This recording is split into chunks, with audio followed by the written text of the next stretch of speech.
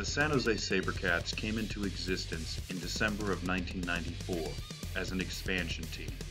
The owner group received a bargain price of $750,000 instead of the, at the time, price of $1.25 million to play in the league. The team's home was the SAP Center, also the current home of the NHL's San Jose Sharks and their minor pro affiliate, the San Jose Barracudas of the AHL. The team's first head coach was Todd Shell, former 49er linebacker. The Sabercats' first season was in 1995. The Cats played their first game at home. It would end in an overtime loss to the Arizona Rattlers, 43-37. The team's first win was on the road, defeating the Las Vegas Sting, 32-27. From 95 to 98, the team would be middle of the road, but would still make the playoffs 3 out of 4 seasons under Todd Shell, but would go on to lose in the first round each time. In 1999, the Cats would name owner-general manager Darren Arbit head coach.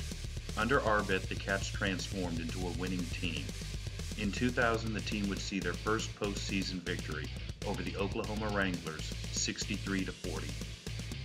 Throughout the 2000s, the team's winning ways would intensify. The Cats appeared in their first Arena Bowl in 2002, hosting the championship at the SAP Center and defeating the Arizona Rattlers, 52-14. San Jose's next Arena Bowl appearance was in 2004, on the road defeating once again the Rattlers, 69-62. In 2007, they would see their third Arena Bowl, this time on neutral ground in New Orleans, beating the Columbus Destroyers, 55-33. The Cats' first Arena Bowl loss would be the following year in 2008, losing to the Philadelphia Soul, 59-56. On August 4, 2009, the AFL announced that it would be suspending operations and would be likely to fold. The AFL would return in 2010, with the Sabercats returning in 2011. In their 2011 season, they would go 7-11 and miss the playoffs. For the next 4 seasons, the team would earn winning records. In 2015, San Jose saw their best regular season record and would go 17-1 and once again return to the Arena Bowl.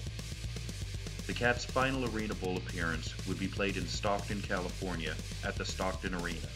The Cats asked the league to reschedule the game, allowing them to play at the SAP Center in San Jose. However, this would affect the AFL's TV deal with ESPN. The Sabercats would defeat the Jacksonville Sharks, 68-47.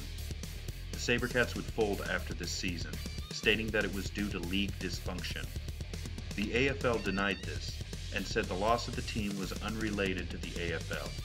The Sabercats would not return the Foster Championship trophy to the league, nor would the team receive their championship rings, being the first team in arena football history to not receive rings. One of the staples of San Jose, alongside their mascot Pounce the Sabercat, and fans dressing up like cavemen and women, was cowbells. The Cowbells first debuted in the 2004 playoff game against the Tampa Bay Storm. The team would be fined $10,000 for distributing these cowbells without league permission. It was seen as an artificial noise advantage, but the cowbells were there to stay, but never distributed by the team again.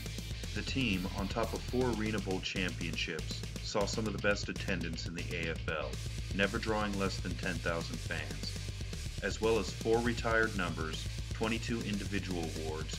They would have multiple Hall of Famers: Omar Smith, Bob McMillan, Barry Wagner, Sam Hernandez, Darren Arbit, and Ben Bennett.